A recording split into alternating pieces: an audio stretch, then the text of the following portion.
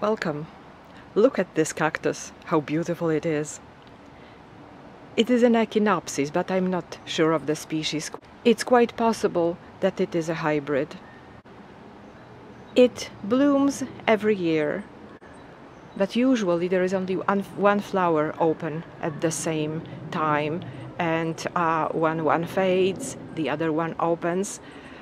In a way, the cactus is in bloom for a longer time, but having 3 flowers open at the same time is just a feast for the eyes. I've had it for a long time, but it started blooming only a few years ago when I learned how to properly winterize my cacti.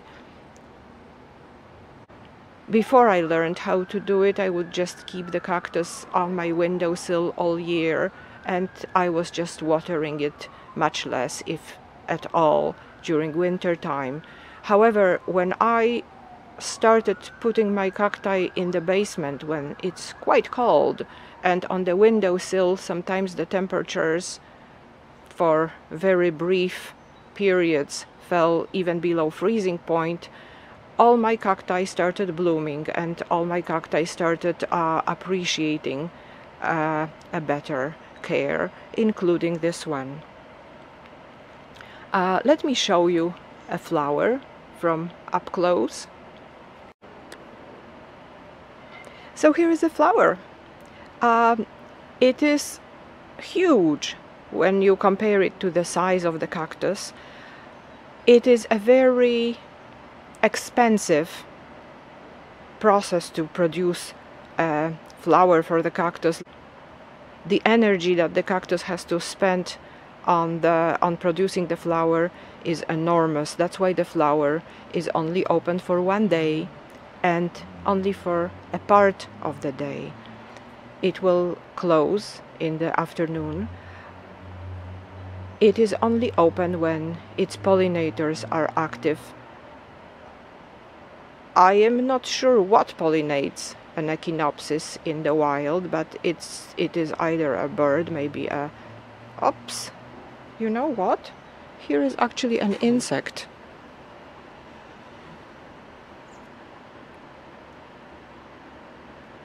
Do you see it? There is an insect that just went inside this flower. It is still there. It went really deep down. I hope it will be visible on the video. Oops. Yes. So we have an answer. What is pollinating these flowers? It's either insects, or it might be a hummingbird. It is something that is active during the day, in the middle of the day. You might see it. I hope again it is visible on the video. Here the cactus, the center of the cactus is not circular. It is becoming like a slit. I think this cactus is developing a crest. I'm not sure I'm happy about it or not, but this is what seems to be happening here.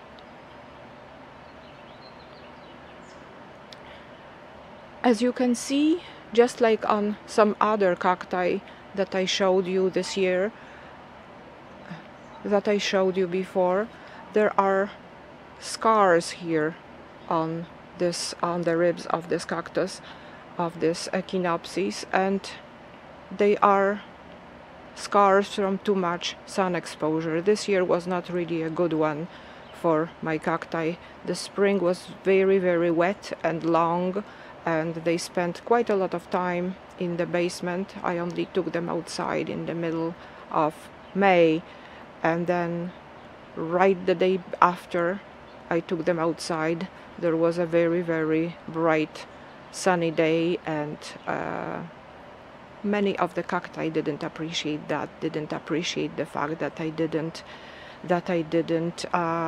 give them a little bit of time to adjust to different light conditions. I will have to be definitely much more careful next year when I take them outside.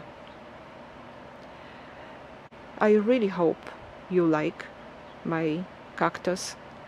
Thank you so very much for watching. Have a great day.